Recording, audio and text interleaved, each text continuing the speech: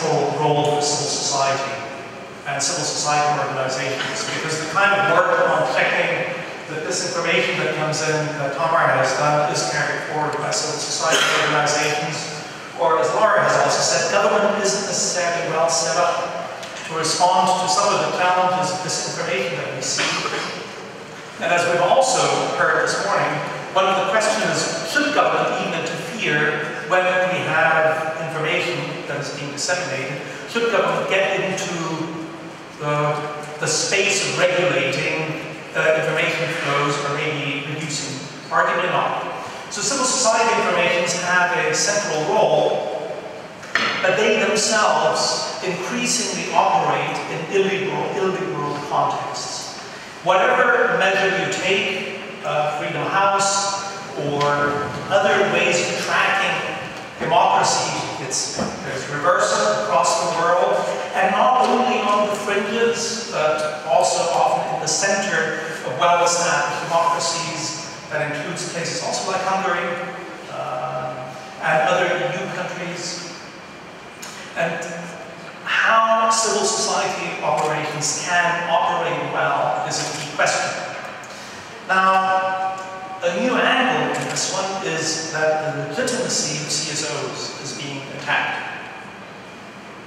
And it's being attacked often with exactly the same rhetoric that is being used against governments, or in order to demand accountability from governments, by demanding transparency and accountability from the civil society organizations. And for that reason, we undertook some research, or this research was for the Transparency and Accountability Initiative. Transparency and Accountability Initiative has DFID, has Ford Foundation, Hewlett Foundation, Open Society. So it's a big organization, and they wanted to look at these trends across the world. So there's not just this region, it's also in other countries.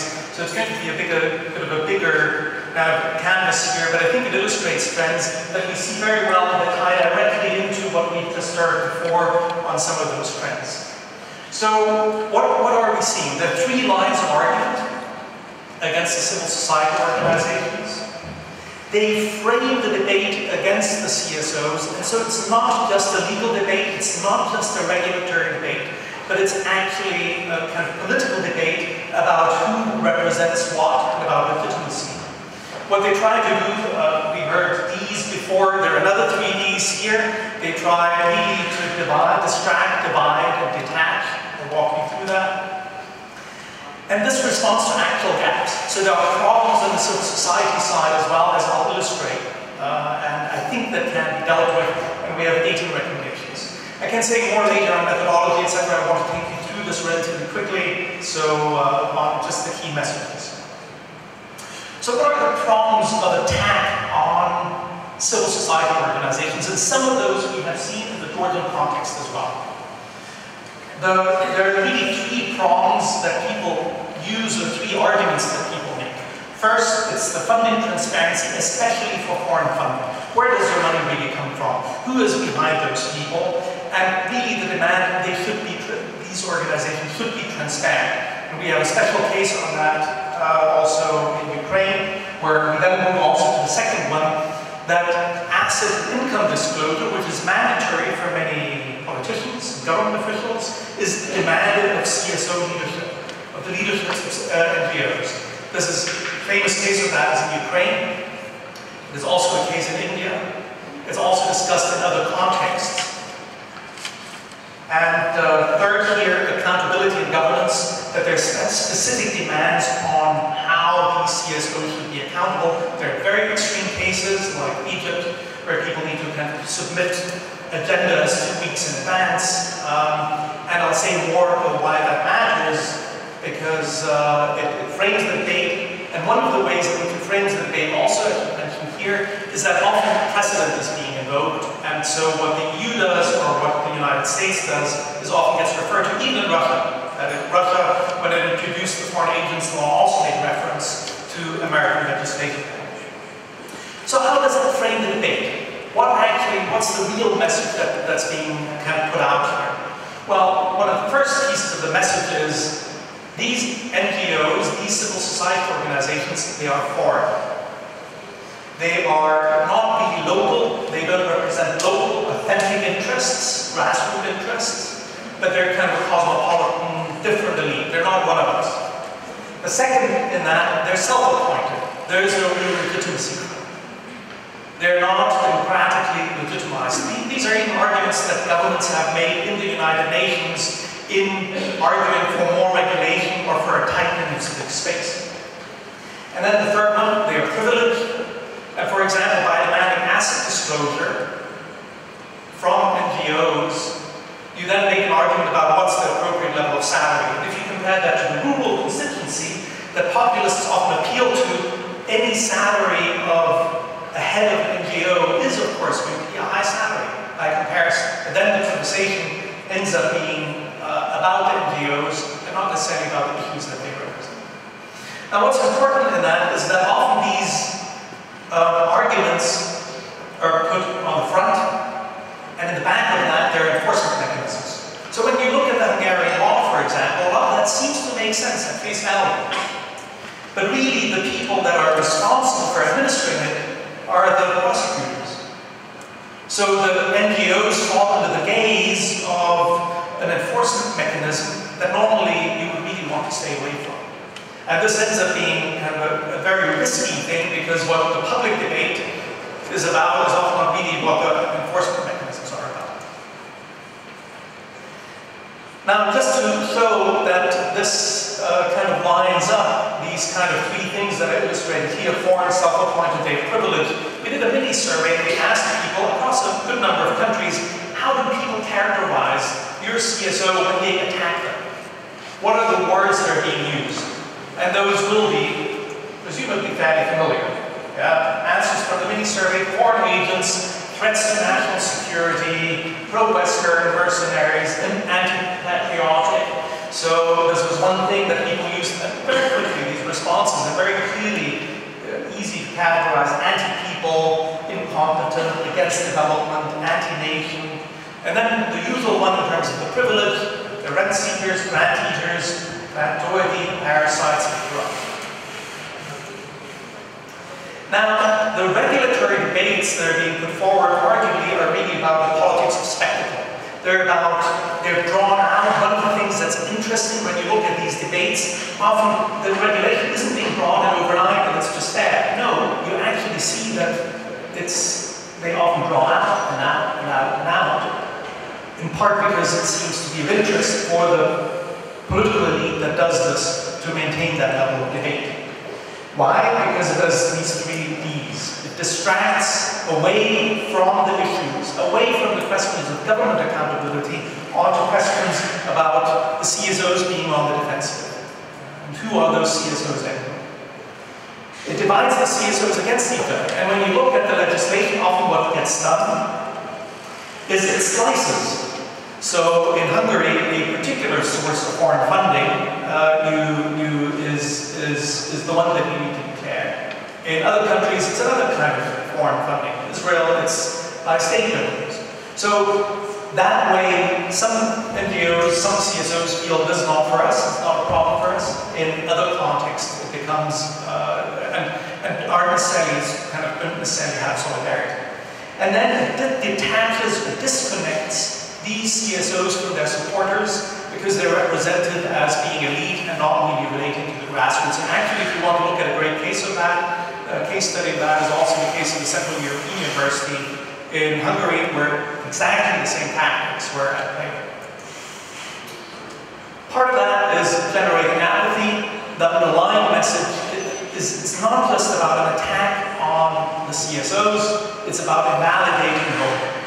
It's about communicating to citizens whatever you do doesn't really make a difference, you can't really do anything, and ultimately, politics as a dirty spectacle is part of a message that people seem okay with.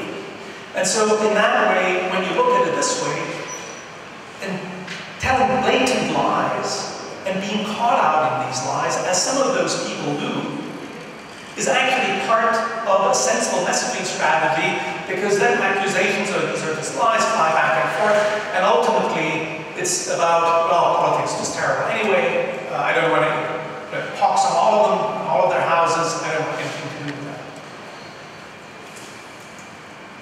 This is really tricky terrain for CSOs. I'll just highlight one thing out of this. I mean, nobody at this mini-survey thought that they were well prepared. A study that a former colleague of ours, Jennifer Paturian, did in Armenia asked CSOs, how trusted do you think you are, CSO leaders? And 48%, they thought 48% of the population trusted. The real number was 18%. So the mismatch between how much people believe they're trusted and how much they're actually trusted is important. And international solidarity is double-edged, because they can potentially play exactly into the theme they're actually foreigners and foreign agents. And again, CU is an example of that. Our experience from Transparify, where we advocate for more transparency in policy research, illustrated that at the same time the gap is real. When we first looked at this, out of more than 150 institutions that we looked at about how transparent they were, where their own funding came from, this was think tanks, only 12, less than 10% were fully transparent about the funding. This is improving, but the point about this is, yes, there are underlying challenges, and it makes sense also to think about this, because as Georgia illustrated with Transparency International and ECRRC and several other organizations, when challenges came because they were declaring, they could actually highlight to when they were being attacked politically, they said, we have nothing to hide. The funding's all on our website, this is really open. So there's really an opportunity, and there are easy gains that people can go for, and I think Georgia has some positive examples in that regard. 18 recommendations that I want to end on. I'm going to run through them very quickly. The report is available if you want to get into more details, and they're for donors and for CSOs, and I think maybe more broadly can be of interest. Immediately, I do think you have to prepare, and CSOs need to prepare, that they're not going to operate in a space where their own work is guaranteed. Right now, in some contexts, that's the case, and that's good. But I think it's important to be ready for a potential rollback. And that's one of the reasons why a discussion like this is very important.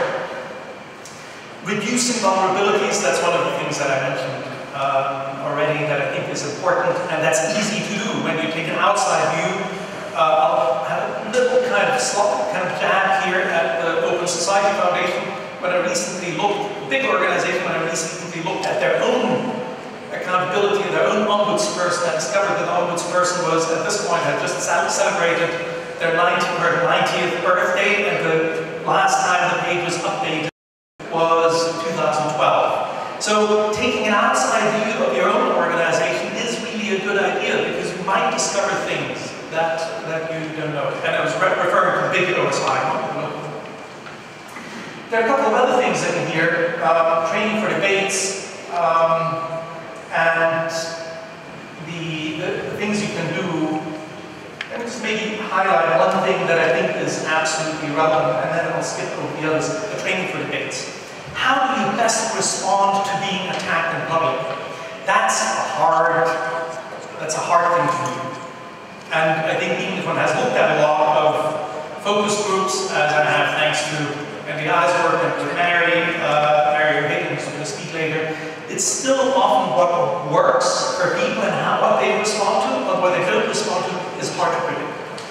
And this is, I think, why on these misinformation and on this attack on the organizations, there's a central role for local research, for quality research that's both there's qualitative research and focus groups to see what are people, how are certain things framed in people's minds, and then for quantitative research that looks at that in a larger way to help understand how to do that. And one of the best things that CSOs can do is to really understand how populism in their own context is structured, to decide how they get into debates, how they frame debates in ways that are going to appeal to a broader audience that's out there, and not necessarily in the way that they frame those ideas with regards to the donors. Because some of the donors may insist on ideas of universal rights, etc., that aren't necessarily fully understood in rural contexts, in marginalized contexts, in contexts where people haven't had many positive advantages from democratization. And so in that context, local research remains absolutely central, so that ultimately people can connect to the grassroots, because the public legitimacy really matters in these debates, and I think there are opportunities for looking back. Thank you very much.